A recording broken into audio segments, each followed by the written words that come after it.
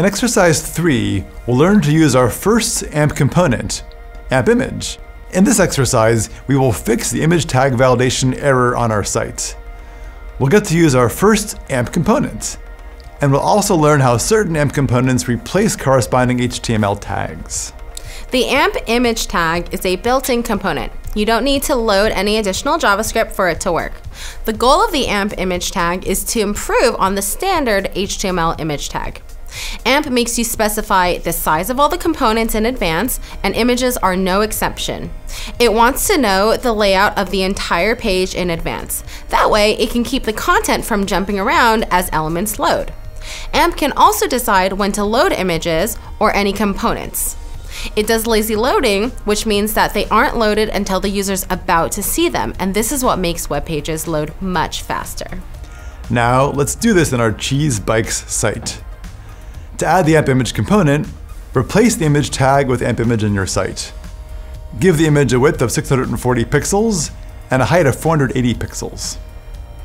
Now pause the video and try this yourself. Give yourself ample time. Ouch.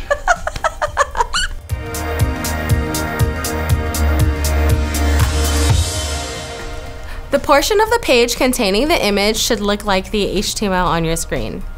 Now check the AMP Validator extension. If you've completed this exercise successfully, the extension icon will be green. And if so, congratulations! Your page is now a valid AMP page. Yes. High five.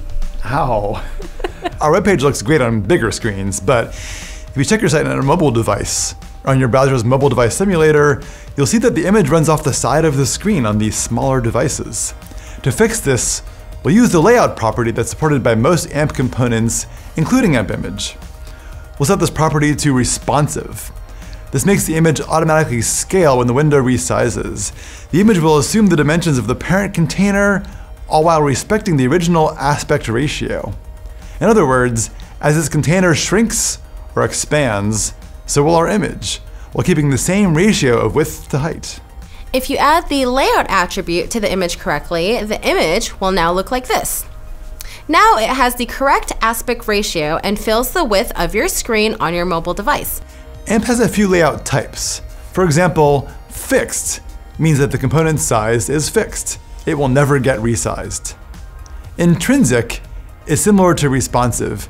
It has the concept of an intrinsic height and intrinsic width that the component can't exceed. As we've seen, responsive retains the component's aspect ratio while letting it shrink and grow with its container. AMP offers other layout types to make it easier to build your page. To learn more, check the AMP documentation.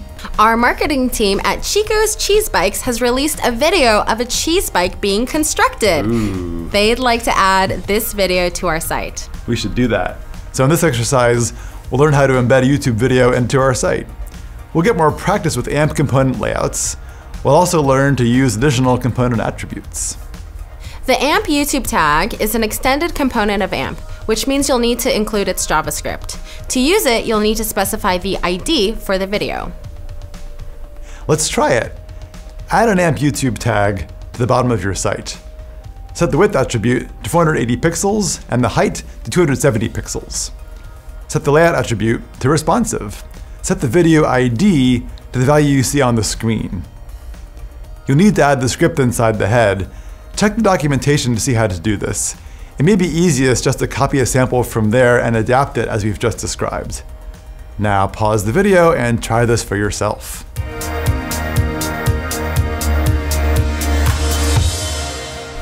And here's the solution. We've got an AMP YouTube tag with the video ID, the layout, the width, and the height. And here's how you should have included the AMP YouTube JavaScript library. This looks similar for all extended components. All that needs to change is the file name. In this case, that's AMP YouTube 0.1.js.